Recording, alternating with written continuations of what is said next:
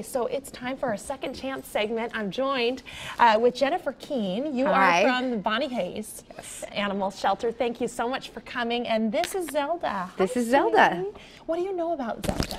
Well, like most of our dogs at Bonnie Hayes, she came in as a stray, so we don't have any history on her before she came to us, but I can tell you that she is a very sweet girl. She stayed at my house last night and was very inquisitive and very sweet, and as you can see, she calms down pretty quickly and gets comfortable. Yes, you put her in your shirt, right? Well, it's not my shirt, it's her shirt, but yeah, she was a little cold this morning, and I thought it would help show her softer side. Yes. Oh, she's just adorable. So what kind of home are you thinking would be good for Zelda? You know, the boxers can be fairly energetic, but the fact that she's 3 means that she's kind of settled into her energy level and her personality. She has been a little bit selective about what other dogs she wants to get along with. She's had a few meet and greets where it just wasn't the right fit with the other dog, but then we've also done dog tests where she did just fine. So we're probably going to be looking for an only dog household to start for her.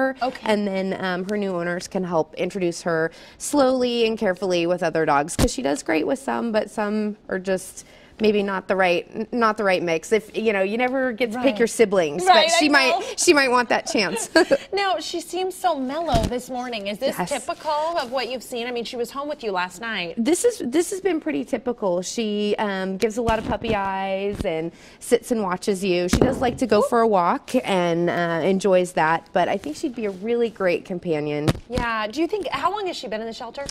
Quite a few weeks now. She seems kind of bummed out. I wonder if she's a little Yeah, I depressed. think, you know, quite a few other dogs have gotten adopted that, you know, came in after her and gone up for adoption. So I really think it's her turn. Yeah, I know. It's so sad. You go to the shelters and sometimes you can tell these dogs are depressed because they've been there. So let's help Zelda put a little pep in her step. Maybe you can find a home for Zelda, whether it's you or someone you know that might be interested in a boxer.